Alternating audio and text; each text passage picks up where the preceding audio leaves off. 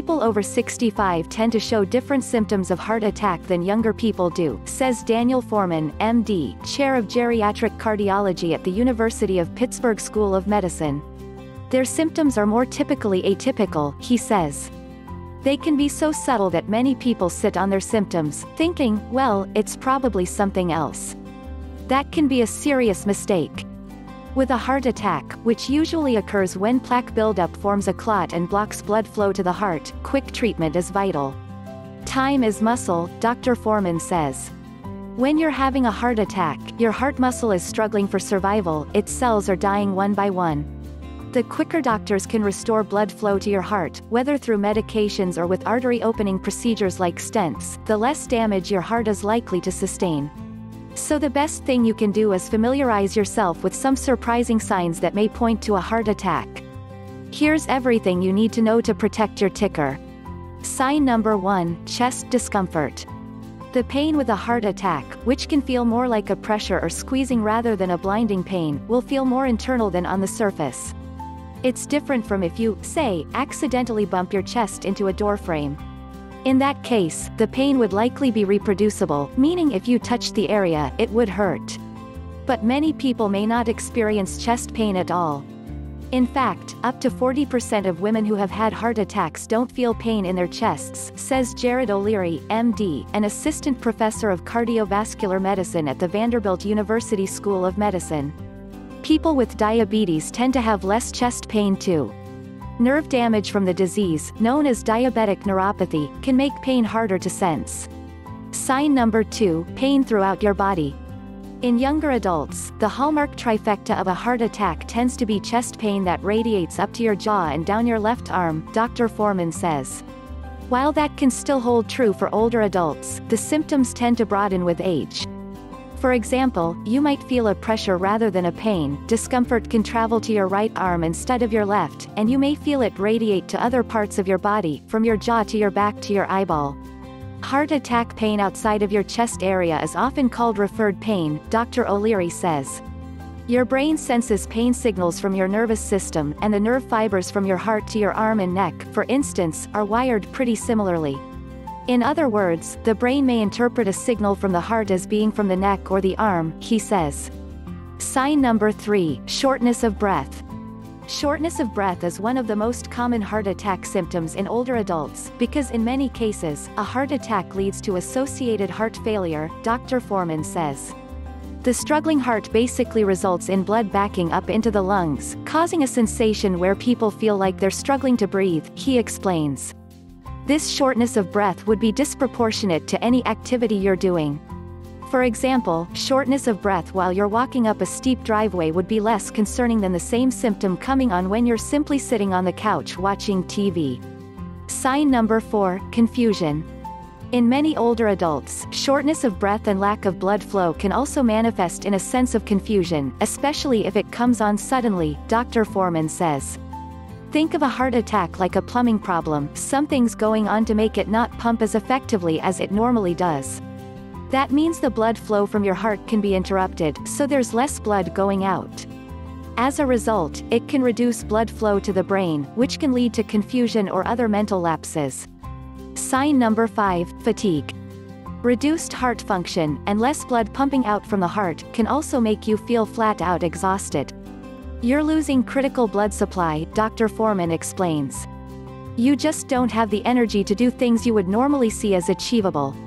This can be as simple as not feeling like you have the strength to move from the couch or feeling like you just need to lay down and rest, even though you didn't do anything physically taxing enough to explain such fatigue. Sign number 6, nausea or indigestion. Gastrointestinal (GI) symptoms, like nausea or indigestion, commonly occur during a heart attack. One 2015 study published in the European Journal of Preventive Cardiology looked at more than 1,200 people who had recurrent heart attacks and found that 34% reported nausea and 14% reported vomiting during their first occurrence. This is likely because some heart attacks can affect the back or bottom of your heart, which are both areas in touch with nerves that reach your abdomen. Those nerves can misinterpret the pain from the heart attack as nausea or abdominal pain, Dr. O'Leary says. Poor blood flow to the gut during a heart attack can also trigger GI symptoms, he says. People may dismiss these GI symptoms as simple acid reflux or other stomach issues, but there are some red flags that should be considered especially concerning. Call your doctor right away if your GI symptoms are any of the following: new or severe, get worse when you're active, occur along with other symptoms mentioned here, like shortness of breath or pain. Sign number 7, feeling of doom. This is a hard one to nail down since it's so subjective, but the overwhelming feeling that something just isn't right should not be ignored. In fact, in the 2015 study mentioned above, nearly 30% of people who had a heart attack reported feeling a fear of death during their first one. It's most likely the result of the adrenaline surge that you get during a heart attack, Dr. O'Leary says.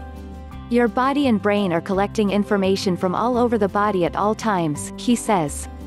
Although they may not be able to nail down that it's a problem in the heart, they're getting signals that something is wrong. And that can be sensed as a feeling of impending dread or doom. The same adrenaline surge can also trigger sweating, so profuse perspiration in a setting where you shouldn't really be dripping, say, you're simply eating dinner, should be considered a warning sign too. Bottom line. While symptoms of heart attack can be vague in older adults, it's important to be on the lookout for problems that compound one another or subtle symptoms that seem to keep stacking up. It's often a constellation of one thing on top of another, Dr. Foreman says. There may be some sense of stomach discomfort, perhaps some palpitations with shortness of breath, or some sense of vague discomfort and dizziness. It's not like you just ate something bad and have isolated stomach pain, he says. It's a variety of things that may all come together. If you're feeling these symptoms gradually over the course of a few weeks or months, like you've been noticing you become short of breath quicker or are suffering from indigestion, you can give your regular doctor a call. But if it's something new, severe, comes on with shortness of breath, or is just plain giving you a sense something is wrong, call 911, Dr. O'Leary says. An ambulance is the best way to get to the hospital, since paramedics will be with you on the way to help stabilize you if necessary. Plus, they can alert the hospital, so the cardiac care doc will be on his or her way at the same time.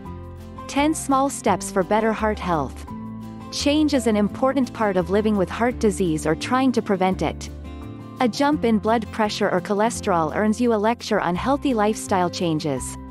Heart attack and stroke survivors are often told to alter a lifetime of habits. Some people manage to overhaul their exercise pattern, diet, and unhealthy habits with ease. The rest of us try to make changes, but don't always succeed. Instead of undertaking a huge makeover, you might be able to improve your heart's health with a series of small changes. Once you get going, you may find that change isn't so hard. This approach may take longer, but it could also motivate you to make some big changes.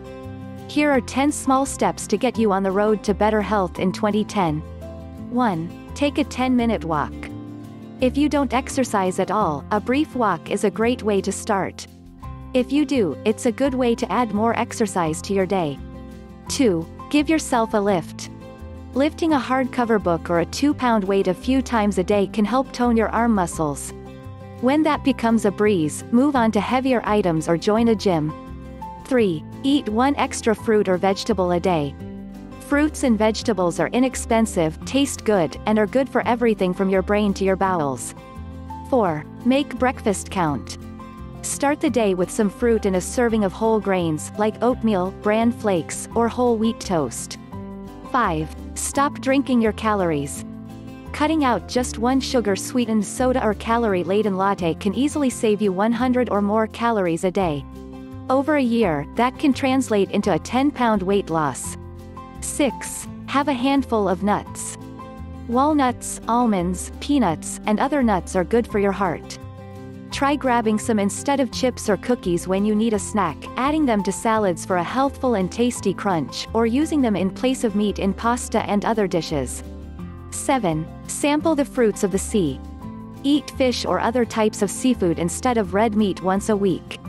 It's good for the heart, the brain, and the waistline. Breathe deeply.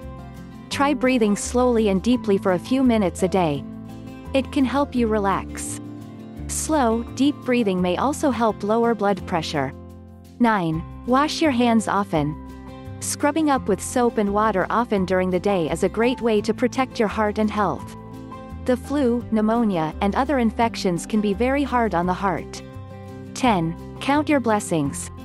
Taking a moment each day to acknowledge the blessings in your life is one way to start tapping into other positive emotions. These have been linked with better health, longer life, and greater well-being, just as their opposites, chronic anger, worry, and hostility, contribute to high blood pressure and heart disease.